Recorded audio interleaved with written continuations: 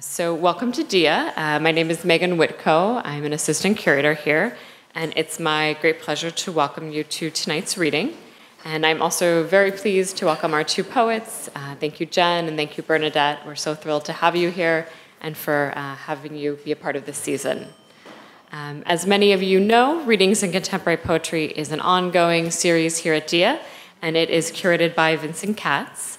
And in fact, since 2010, when the series was kind of restarted, Vincent has brought more than 100 poets to DIA to read and to share their work with us. So we are all here today in some way due to his commitment to poetry at DIA, and for that I want to say a very big thank you to Vincent.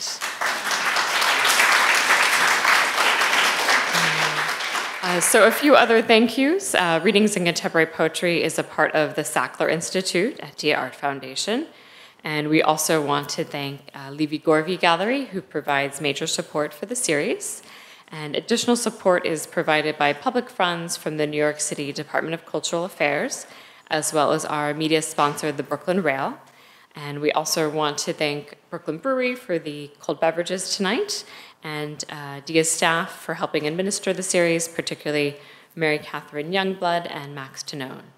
So following the first reader, we will have a brief 10-minute intermission before resuming with our second speaker. And we will have a section of titles available by both the poets for sale up at the front, as well as a few publications of DIA's, including the newly published Readings in Contemporary Poetry and Anthology. So I think with that, I will hand things over to Vincent, who's going to introduce our first reader for the evening. Thank you.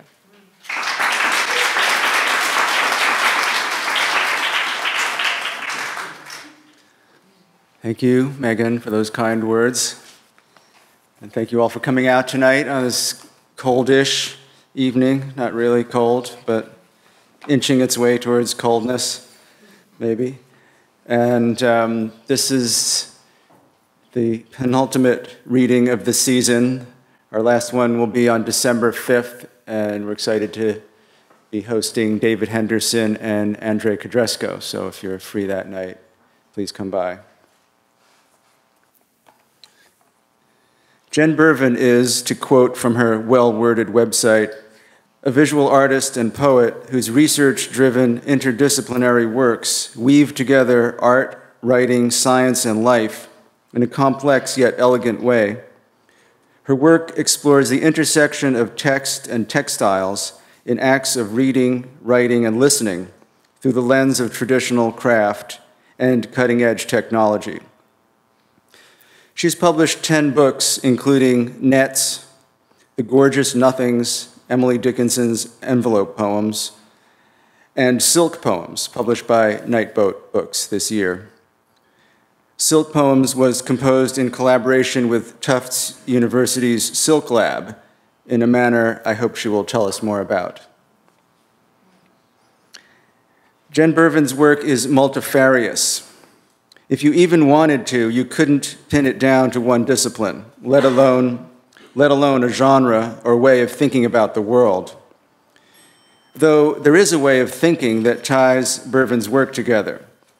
Part of that is discipline in itself, a way of examining material that will appeal to her, then devoting months or years of study and application, at which point her experiments produce results that she collects in whatever form seems appropriate. Her 2004 book, Nets, took all of Shakespeare's sonnets and printed them, grayed out, except for select words and phrases chosen by Bervin. Silk Poems is a different prospect, visually, poetically. An author's note states it is written from the perspective of a silkworm, and yet it can be read from any number of vantage points. There's a lot of knowledge, a lot of healing in this work. I have to believe that Bervin's labor of love, revealing and transcribing of Emily Dickinson's letter poems has informed her own poetry in Silk Poems. The visual statement, all capital letters, all words in a line joined together, is paramount.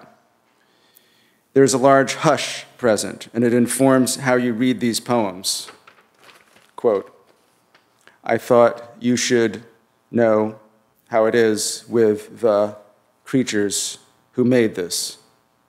A whisper of water, a blend of textures.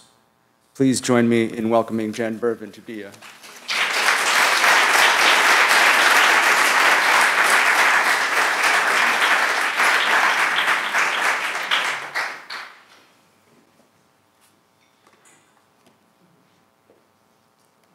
Bernadette, I've loved your work for so long. This is really fun for me. So, all right. So this book, Silk Poems, that I'd like to share with you does bear a bit of explanation. So I'll try to go through it a little bit. It's a poem, and it takes a few different forms. It's a book. It's a biosensor. Sometimes it's a print on silk. And it's a poem that I made in conjunction with Tufts University's Silk Lab. And it's a poem that I wrote in the form of a liquefied silk biosensor. Silk, this 5,000-year-old material, in the sensor is reverse engineered from the cocoon state to a liquefied silk liquid. The liquid is poured out onto a nanopatterned surface to make an optical biosensor that can be embedded inside the body under the skin. Good so far?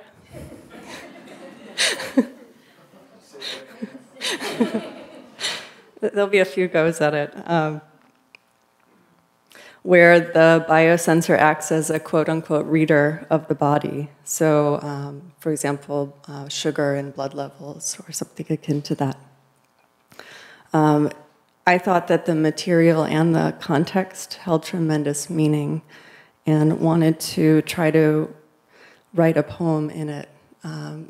Not necessarily because I believed that the biosensor would go to market as a viable instance of biomedical technology, but because I believed it was a context that will continue to occur in silk and in the body. Silk is 100% biocompatible, so it's just a matter of time to until some context like this one appears, and I wanted to be ready.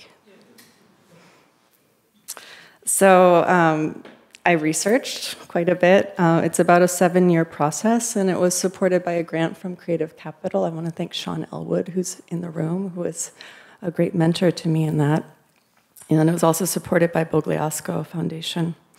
And many people in this room helped make it. Jen Hyde, Charlotte Lagarde. There are people I'm missing, but I'll continue. So the piece, when it was ready, premiered at MassMocha. It was up for a couple of years. It came down this spring. I'm really grateful a lot of people got to see it, so thank you if you made that trip. In the show, the poem is read through the microscope, so you're reading on the XY axis. And here's what it looks like when you look through. So the poem is written from the perspective of the silkworm, and it's addressed to the person with the sensor inside of them. It's a love poem. Silk is 100% biocompatible, so we will accept it anywhere inside our bodies, even on surfaces as sensitive as the human brain.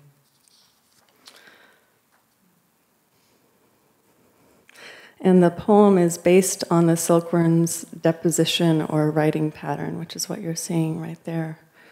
In the beta sheet, silk's DNA self-structures in a very similar way. This is an image of the cocoon, and you can see the filament pattern. So I translated it very directly into the poem. The strand of that poem is composed of letters, and the form is based on the 6-letter genome repeat. So here's where I really start to geek out.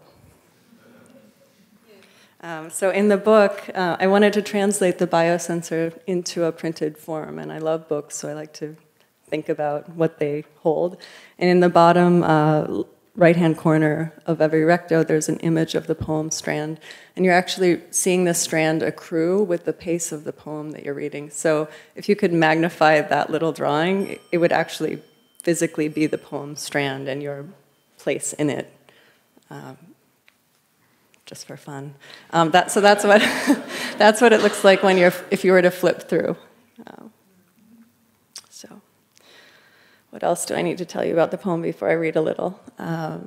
So it contains a number of languages, and the silkworm, because it's a 5,000-year-old creature, not literally but generationally, is really interested in the roots of silk language. So the silkworm starts with oracle script, which was the ancient Chinese form of writing. It was inscribed on plastron or tortoise shells, and in that language you find the characters for silk, silkworm, and in this case tortoise. And then I also looked into how the radical for silk, the first part of the character for silk, moves in and through different words in Mandarin. So I'm not going to read that part, but things you should know. The other thing that I should say is that the poem is all in couplets, and they are all caps, no spaces, just to make them fun to read.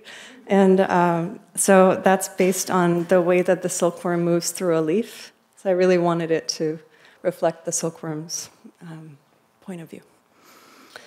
So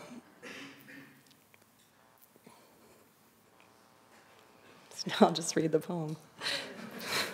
Finally. So the poem has a preface, which I'll read, and then I'll just jump right into kind of late middle of the poem. It is said that silk filature began in China under a mulberry tree in a teacup, resting lightly in the slender hand of the empress, Si Ling Shi. A brin unfurls from the frisson tangle. She reaches in, begins to reel, filament from the soft envelope of the cocoon. That is how the people like to tell it. You know the Nigerian proverb, until the lions have their own historians, history will always be told by the hunters. If you don't know it, why not?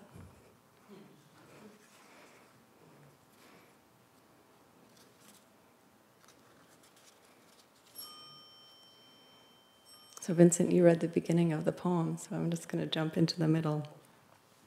At this point, you're deep into the life cycle of the silkworm. The poem is based on that. It goes through 5 instars, which are sometimes called sleeps, in which it eats voraciously, falls asleep, takes off its skin, and starts again. And I should say that silkworms require humans to be a part of their process. They're fed by humans. The humans are rearing the mulberry leaves. They only eat one thing, mulberry leaves. And there's a pretty deep cycle of interdependence. So in the poem, the silkworm takes that up as a reciprocal care that it's then going to return to the human in the censer. Good? Okay. There's a pop quiz. Just kidding. All right. Moving in my old skin, inside it, my new skin, feels clear and shiny, feels everything. In my 4th instar, I know my true skin is transformation, medium and material. They say I have a short life, but I have an even shorter death. I have so many, it pains me. Imagine this for 5,000 years. Death comes, or it comes 3 weeks later. It's the coming back that's hard. You think I'm morbid? I am. Imagine the language written in me. Memento mori, Morris alba mulberry, Bombyx mori, me. Mulberry, mulberry, mulberry. I move slowly, start from the side. The fine hairs are a shiver. Throw my head back and laugh. And in laughing, trans. Nearly 30 hours. Difficult to extricate myself this time. this skin. Who can get me out of it?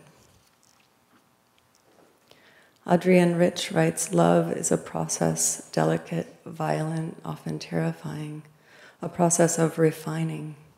I know she meant us. Our name means treasured.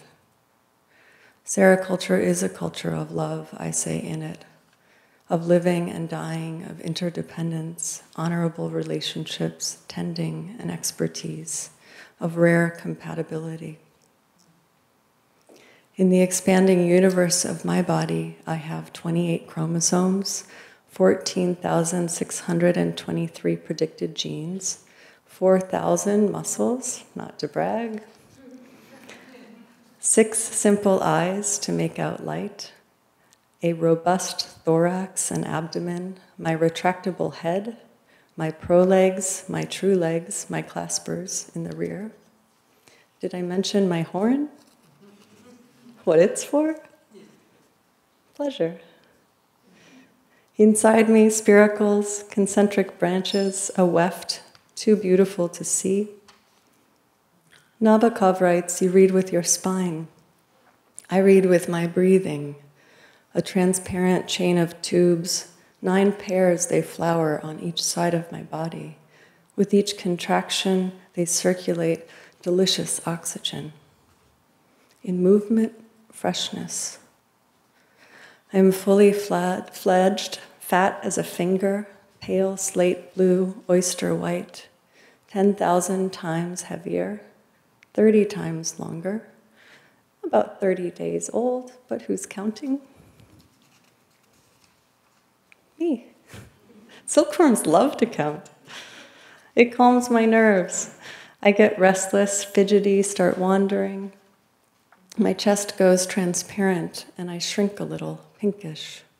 Throw my head back and feel like I'm going to throw up. Silk comes sputtering out. Just below my mouth, my spinneret works 9 or 10 inches in the first minute, 65 elliptical motions. My head is spinning. The brin issues in a glutinous state, hardens into lines, becomes structure. With strength, length, and luster, the fibroin strands emerge prismatic. 2 triangular tubes glued in Saracen. When light shines through a prism, it breaks into 7 colors, a continuous spectrum with infinite possibilities. With elasticity, affinity, and the right mindset, all ways are easy. Once I start weaving, I can't hear. A practice is not a thing in and of itself. It is a way to be happy and calm in life. I write it side to side, infinity loops, figure 8 spins, as much as 6 miles, 60 hours, 3 days, sure, I count. I modulate it, slow it down, elongate the loop, concentrate on the line. I try not to have ideas because they're inaccurate. Instead, I try to think of the words I want to spend time with. Beta sheet, ostrephodon, weaving a weft thread. An elegiac couplet, an epitaph, carved in alternating directions. To reverse the reverse becomes the work. To separate your right brain from your left and build back up. To remove specific outcomes and truly create something new. Even that word looks old. Silk, language, mediums infinitely larger than any intention. This little silk in me, polymath string figure present, small wild things that shine obstinately. Hold the body, free from harm, cloth tissue, body issue. Here is this thing I made of myself with others, alive in you. I give you my silk cocoon, this flying garment for the soul. I've drawn infinity into it. Thank you.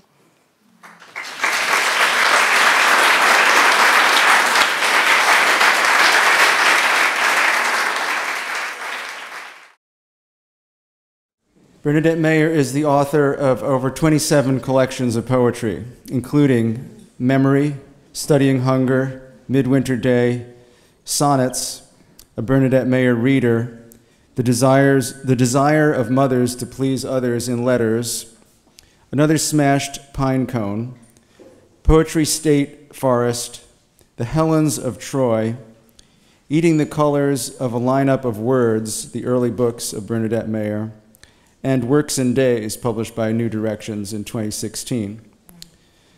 With Vito Acconci, she edited the journal 0 to 9, and with Louis Warsh, she edited United Artists, Books, and Magazine. From 1980 to 1984, she served as the director of the St. Mark's Church Poetry Project. Mayer was the recipient of the 2014 Shelley Memorial Award from the Poetry Society of America.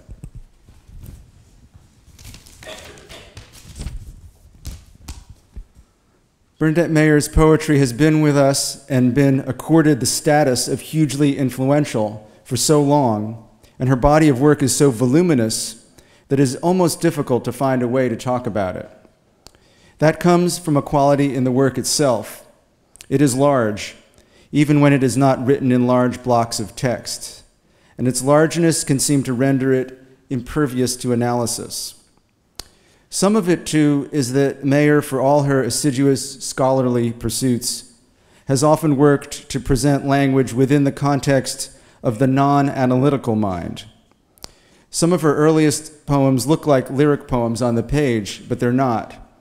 They are weird, quirky, fragmentary takes, embodied with human feminist grit.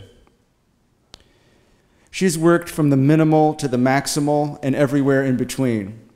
She has mined the classics, particularly the spicy parts, and she has remained fervently non-literary in works devoted to anything going on any day, inside or outside a house, probably the house of a bohemian, anarchist-leaning avant-garde artist.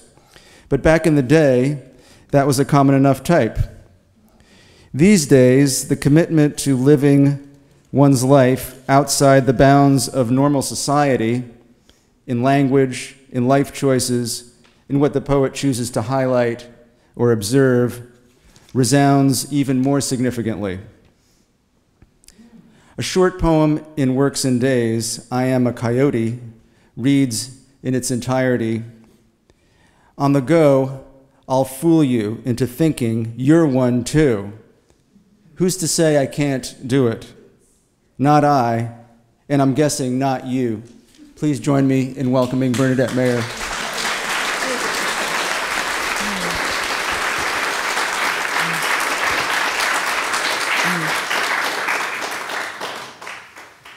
I'm going to open with a poem I wrote for an artist named Sarah Kane. She's a lot like a silkworm. Dear Sarah, now I'm going to tell you everything. At the creek end, I saw a beaver checking out a hole near where we saw the black snake. I threw a rock and it backed out, so I got to see the paddle tail.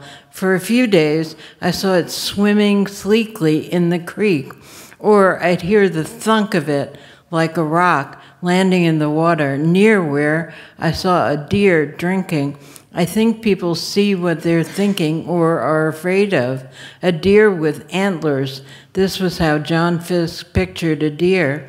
I've never seen so many other than garter snakes than when I'm with you. Once a guy came to our house to warn us a disabled copperhead was slithering into the bushes. Further into the Poetry State Forest, I see suddenly a chipmunk. Then the goats Harriet's son was raising. My green plastic Adirondack chair is chained to a tree. Bill told me to do it because the local kids would steal things all the time, leaving their Bud Light cans behind. For a while, we'd find Simpsons comforters, once a SpongeBob SquarePants one. Now I begin to see the deer poop. When I first saw this house, some kids were carrying jars of crawfish. Some girls told me they won't swim in the creek because the crawfish nipped them.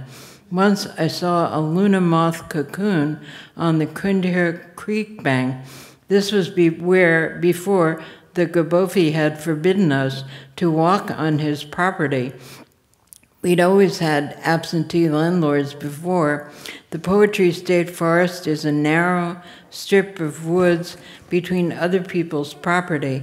I see darning needles there, and the crawfish, and once I saw a slug. Once I saw garter snakes hatching, but the best was the blue heron. But it got hit by a car and is no more. And the tree in the middle of the confluence of the Tasawasa and Kinder Creeks has fallen down and has leaves growing on its root ball, resting in the Kinderhook by our swimming place. Once I saw a locust while making a tape with Jamie Jones and Dave Brinks on the creek bank, the muddy part. Of course, I see squirrels. Once I saw a mink, but that was in the winter when nobody'd be watching. I don't see the mink anymore. I see fish jumping. They're trout stocked by New York State. And I see fishermen on April 2nd. Once I was walking through the Poetry State Forest and a fisherman said, "Hey, you want to see my trout?"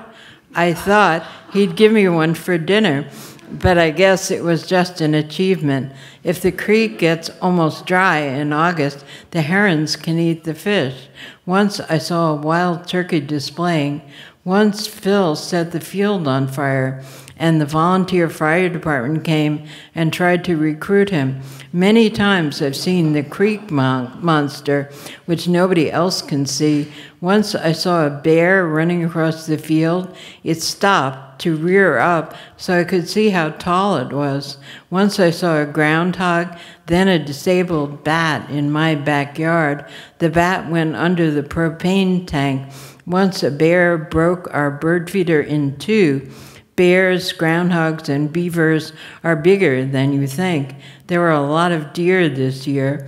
I've been told the price of a hunting license has gone up. Once Bill's wife saw a mountain lion behind their house. We're at the southern end of the Rensselaer Plateau here. It's an animal corridor. Harriet once saw a moose. In the middle of my house, I see a painting on a slice of redwood tree. It's all the colors, including aquamarine, and it's by you. How did you get here? How did it get here? I saw a squirrel sneak into the bluebird house. It's the hottest, most humid day of the year as I write this, Thursday, July 30th, 2015. In honor of the painting of yours I have here, it's like seeing a rainbow in the middle of the forest. When the bark of the sycamore starts to fall off in June, it has a pattern, just like your redwood slice painting. So the slice is made to resemble the perpendicular bark and makes you think of peripatetic periwinkles, which make me think of incipient periwinkles, which make me think of ice cream cones from a truck which stops to sell them, even to a tree, and the sprinkles are of all the colors, so we can begin to eat now. What we're eating is letters, which make words that aren't genetically engineered. And I've become words without growth hormones and taste like cherries and blueberries and plums created out of magic under a rock under the truck, accidentally like evolution, messily like a forest with no meaning, but that you can see the sky and predict the weather, but you might be off easily getting there too early to bump into your friend who just died. And with her, you fly to somewhere, and that's how you see each leaf. And though each leaf is outlined in black, squirrels have moved into the blue jay's nest. Crisscross applesauce, somebody might be you, though they won't be the bee's knees like you, and I do thank you for finding that slice, painting it, and giving it to me and my house.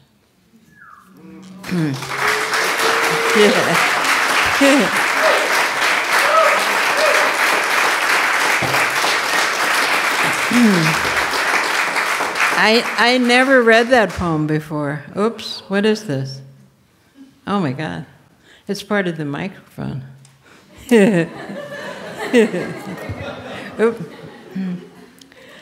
I'm going to read one of those old poems that Vincent was talking about. I had this habit when I was first beginning to write of writing poems that were a certain color, and this one is called, all the words in this poem are this color, and it's called Yellow-Orange. My jig was a sage ear. The mirror focuses on warm fog, wise marrow ram, queer fig, curious razor smear in a coffee mix. The war was a sexist sore for merry rims. As far as I come, the sow and the ram wager witch arrows. Various sim is a coxic rage. My soul, wax samurai, swore on his swarm rock arrow. Come with a quick wag of veer, carry sex, ask ears frame, carcer rim, game in a jock axe searing, and curry the same maize in exotic, says the worm in cocks in jam.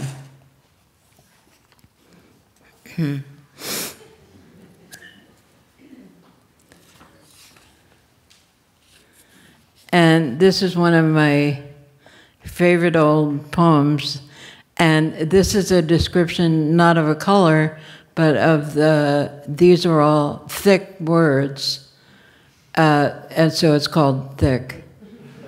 Hashish the ghost is rumored dead. The slow boar has had the room, worm and bug gagging him, higher than a gourd shouting whoosh, a shower and the rum, you piggish shrew, to oust your mother from the same shroud as you.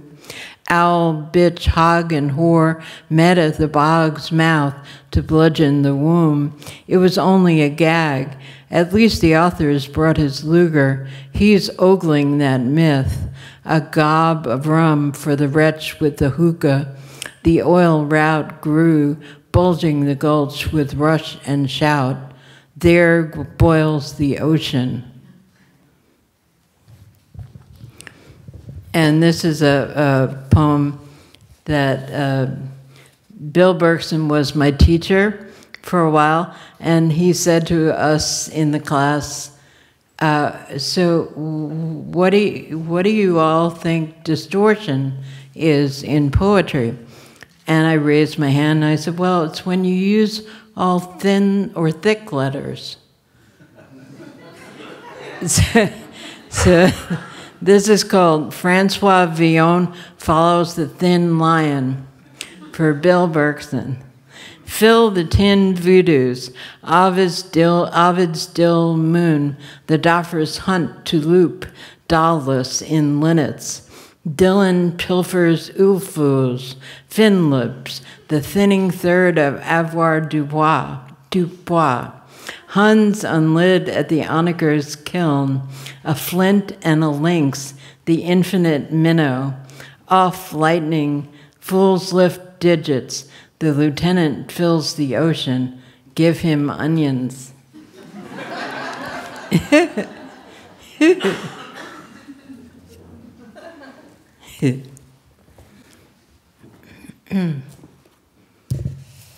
I think I was a much more interesting poet when I first began to write.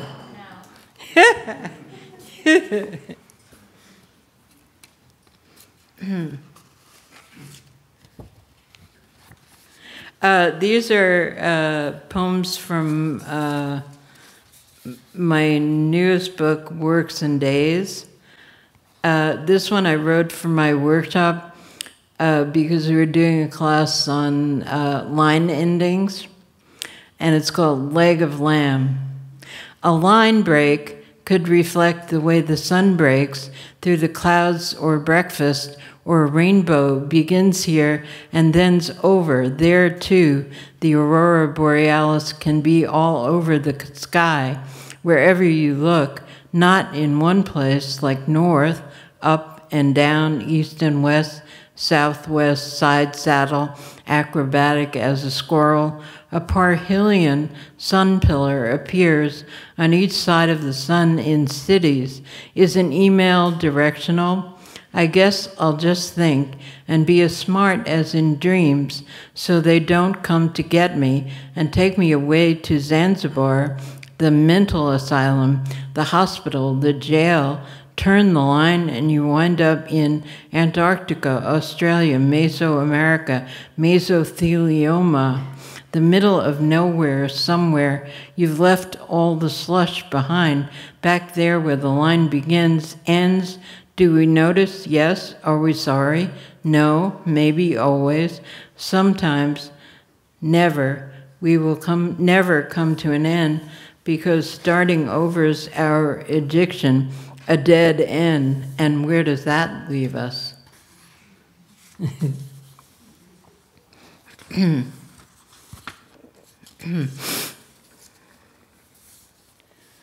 This is well, it's obvious what this poem is about.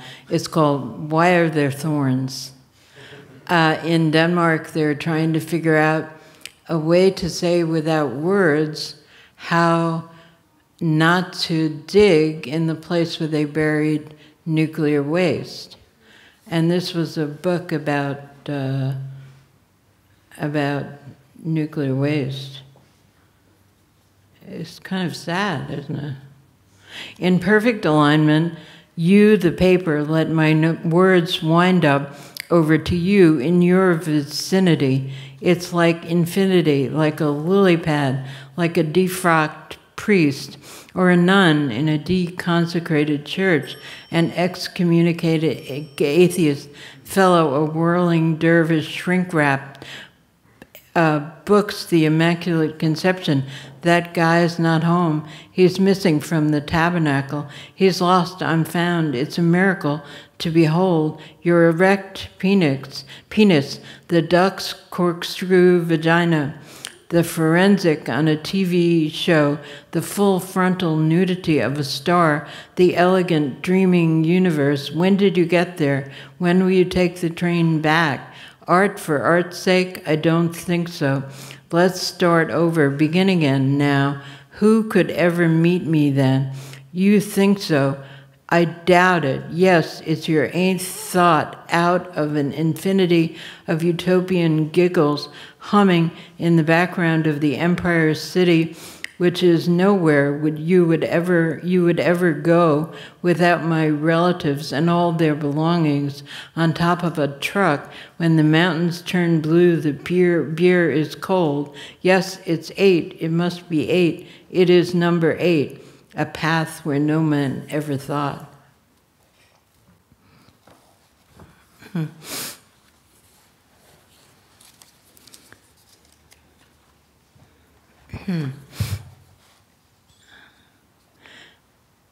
James Scholar's Roadshow. In the James Scholar Roadshow, there's no dearth of interesting people. I was saying our group leader is very weird when someone pointed out he was right behind me. It was the way he grabbed the lapels on the coat on Vito's dead body that made him murder a woman in a cult. Ann Waldman and Ed Bowes were there, but they weren't married yet, followed by a failed sestina about Bush. The N-words are downfall, fallout, Bush, which writers fuck. Here's the last line, the last stanza. It's based on a poem by Catullus. Come here, all of you, my sestina writers. I'm coming to you from East Nassau, which is having Indian summer. It's 60 degrees, and Bush is still ostensibly president of the fallout from his lies. I wish for his downfall. Fuck you, you fucking fuck. Bill Berkson brought his dildo to sex camp. but you were supposed to have sex without anybody knowing. What I was worried about were orgasms, but I could come at the drop of a hat. You had to leap up to go to the bathroom. Bill's dildo was like a sock darner, or maybe, more likely, a darning needle. All underworld queens need bees, blonde assassins. There's a female Farley Moat there. Everybody's speaking Rongo, Rongo. What is a vanilla mask? Everybody in the dream's taking a different drug. One is Sopracin. I found Charles Bernstein's pen on which he had written "Property of Charles Bernstein."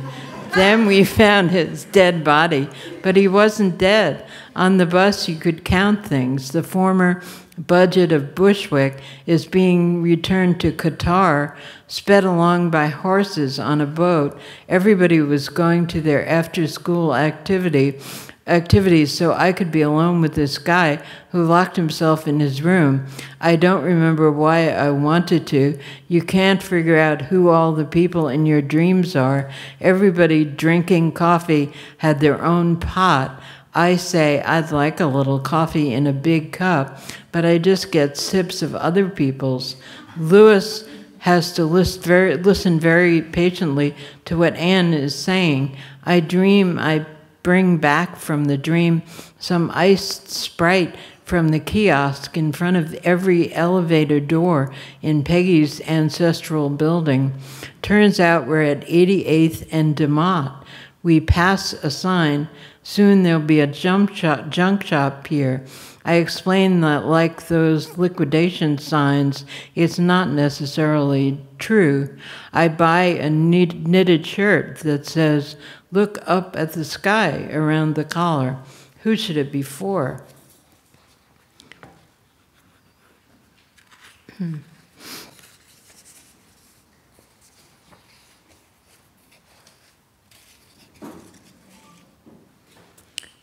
This is called Creepsville.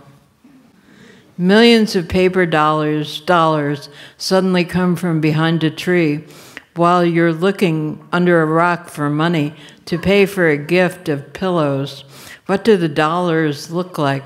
Purple and orange striped like a sunset at Love Canal, invisible except for its hands. I'm afraid of this dollar thing. It might eat me. I hope I never get eaten by money so that my essence would emerge in its shit.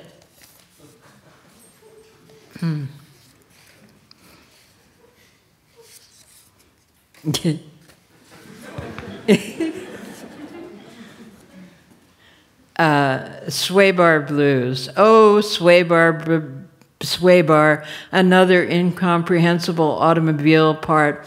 It costs $200 to fix so Phil can get to his job to pay the Sway Bar bill.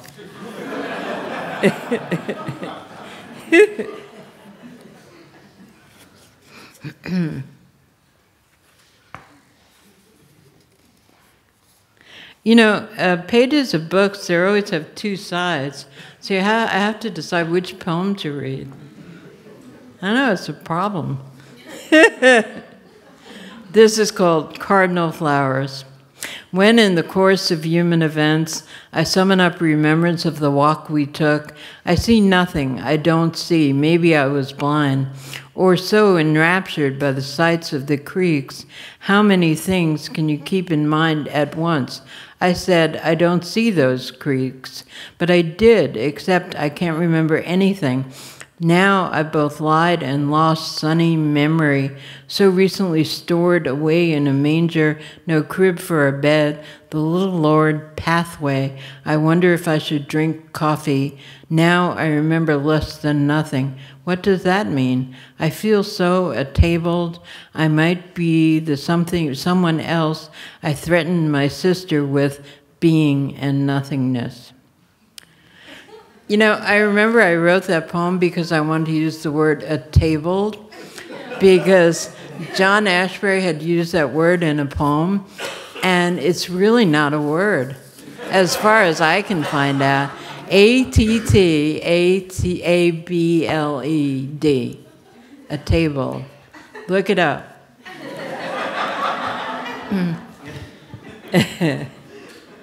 My love is like a red indicator. This is after Robert Burns. My love is like a red indicator that's newly sprung in thermoelectric assembly. My love is like an auto-range interface that's sweetly played in tweezer tip sets. As fair thou art, my bonny bit drivers, so deep in matrix displays am I. And I will love thee still, my dear, when all the torrid cores gang dry.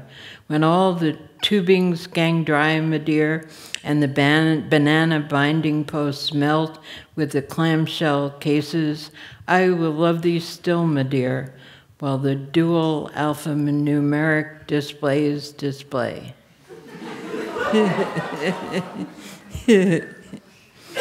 And I'm going to close with my brand new poem, which is boringly anti-Trump. As I know, the guy who fixes the microphone told me that everybody was anti-Trump. So maybe I shouldn't really read it. Okay, see you later.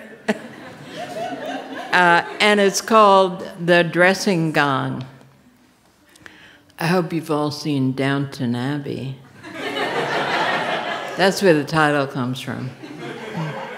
From now on, there will be no fun. Nobody can even snicker, much less laugh out loud.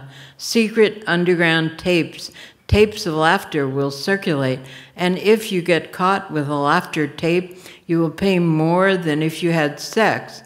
Laughing during sex results in Siberian trees falling on your house, and plus you must live with Trump forever in a casino to create a nuclear summer, fall, winter, spring, snow, laughing matter. You'll have nothing to eat. Nothing will grow that's edible. Crop sprayers like demons will render all your vegetables poison, and you will become a Republican, determined to destroy the joy of it all.